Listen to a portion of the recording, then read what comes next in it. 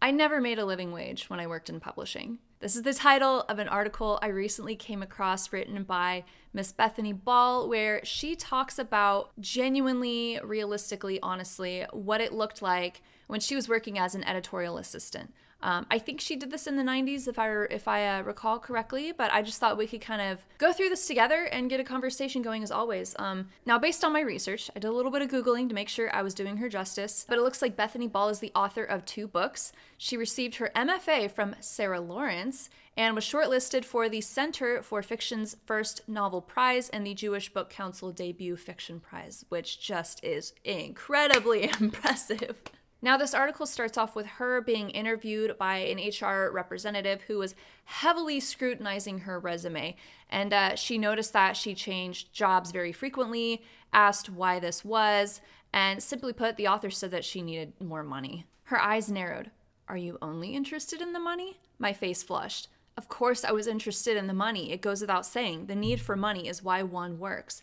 And off the bat, I just really like her honesty. Like, that's what we all want to say in a job interview. Like, so what drew you to this job? It's like, well, you know, I'm out of work. I need a paycheck. Like, some people just do jobs for the paycheck. It's great if you can get both, if you get the passion and the paycheck. But I would say that maybe that tends to be a little more of the exception rather than the norm, depending on the type of industry that you're in, the business that you're in. But really, any of the arts or their humanities are just known for not paying much. So personally, I kind of liked how she was just sort of out with it. Like, let's just talk about the elephant in the room. I need more money. Now, after being declined, she went back home and did the math and realized that her pay would hardly cover the childcare costs needed while she was at work, or even the travel expenses needed to commute into the city, which happened to be New York City, because that's where all the publishers live. And if I'm being honest, this is sort of what just bugs me about the arts in general, is that you are supposed to be doing it for the joy of it. It's almost like you're made out to be kind of like the slimy person to say that you're doing it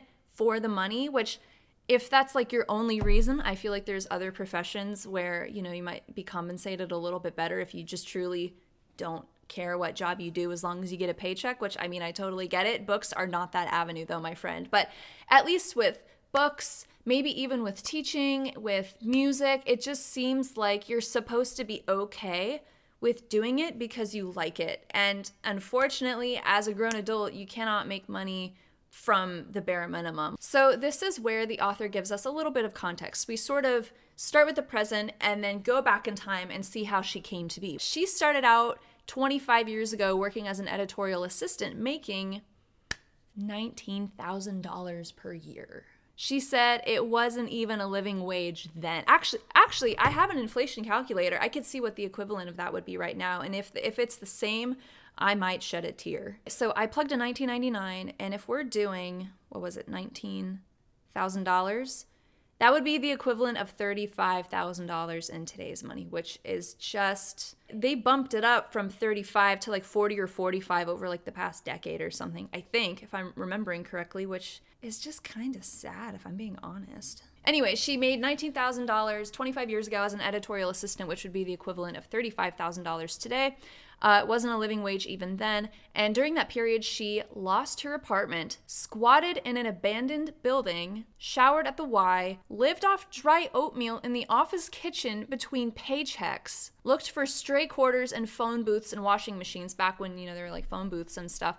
And it honestly, when I was reading about her just listing off her living conditions with this pay, it sort of reminded me of this book that came out recently that was probably, I think it was probably my favorite book that I've read this year, called I Survived Capitalism and All I Got Was This Lousy T-Shirt by Madeline Pendleton. It's a totally rad, it's just a really rad book. I highly recommend you check it out. It's just a very realistic thing. And her standard of living was just very, very similar to what I'm reading about with this article. So it just made me think of that in case you're looking for a book recommendation. It's a memoir.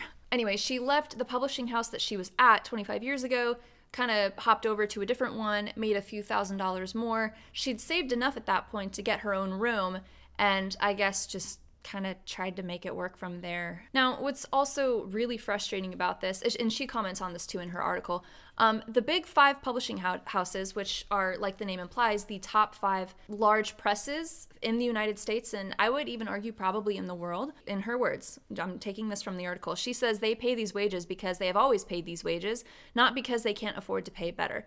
And it's not the first time that I've heard a version of this. There's almost kind of like a, well, I did it so you have to do it kind of process. I don't know if it varies between large or small or mid-size or what, I don't really know, but it's not the first time that I've heard this, of that it's almost like a vetting process of like, who are the real ones? Who are the ones who really want it? Who are the ones who are willing to sacrifice themselves, their mental health, you know, just living off of dried oatmeal in order to make a name for themselves or to take a gamble on the industry, work hard enough, overwork basically, while getting underpaid in hopes of maybe making it up to the higher ranks one day. I just think there's something that's just twisted about that. It is not the first time I've heard that, and she comments on this as someone who's, you know, who was a former editorial assistant. They paid you, if they can afford, in my opinion, okay, so I'm having a bit of a soapbox moment, if they can afford to pay first-time authors 6-figure book advances, I would rather that go to the employees and to some of the freelancers, because if you have a happy, healthy team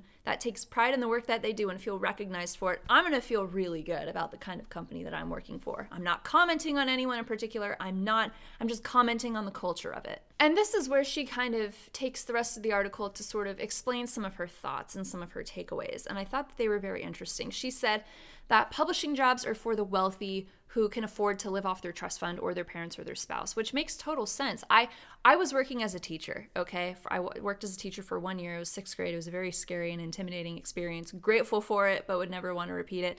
I was making probably $35,000, the equivalent, $35,000 at the time, and I was living with my parents because I was able to. I was fortunate enough to be able to lean on my parents for room and board, basically. I had very minimal expenses. So taking a job like this, $19,000 at the time, $35,000 equivalent, I mean, that's like the only way that you can do it, is that if you have someone else to support you. Another point that she made too was that low wages keep out those with less means and those from marginalized communities in particular.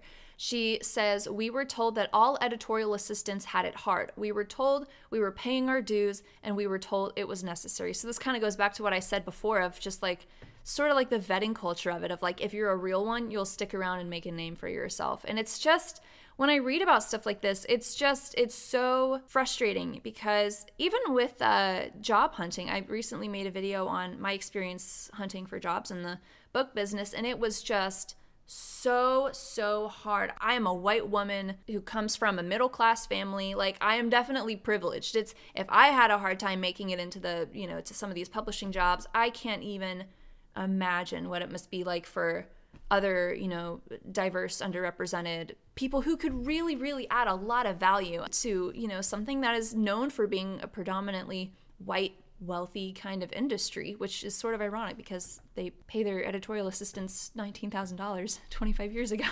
The impression that I get talking about something like that, it makes me uncomfortable. And the impression that I get is it's one of those things that's understood but never said. That's just sort of the vibe that I get every time I like read about these things or dive into it myself and I want to learn more about it and why this is the case. That's just the vibe that I get. It's always been this way. You just pay your dues and then maybe one day you'll make it. And it just seems like it's understood but never acknowledged. I don't know. That's just the vibe that I'm getting here. But I'm very curious to hear what you have to say. So feel free to leave your comments below. If you have any stories or things that you want to share with me personally or privately, I created an email just for YouTube called laurenericksonyt@gmail.com in case you want to share anything with me personally. If you don't want to comment something publicly, that's absolutely fine. Or if you even want to just submit ideas for me for things that I can talk about. But I just thought this was kind of an interesting little article to share. Again, it's called I Never Made a Living Wage When I Worked in Publishing by Bethany Ball, and it's on electricliterature.com in case you want to check it out. I'm going to leave it in the description box below. But I don't know, it is a conversation starter for sure. So I hope you got something out of this video. And if you did, feel free to like and subscribe. Helps other people find the channel, and I'll see you in the next video. Take care until then, okay? See you later.